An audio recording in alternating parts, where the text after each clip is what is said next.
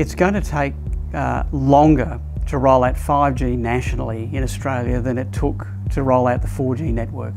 The reason for that is that because of all the new base stations that are required to operate a 5G network, a lot of new fibre has to be rolled out, and of course there needs to be a business case to roll that fibre out. Now initially 5G will be rolled out in areas where the 4G network is struggling to carry all the data that's already there, so it'll be about catching that extra data capacity.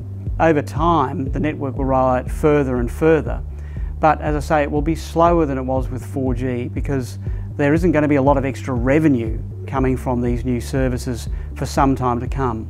And the fibre that the operators will be rolling out will have to be their fibre. They're not going to be able to reuse NBN fibre because that fibre isn't rolled out to the specific locations that they will require. And of course it's already being used for NBN purposes.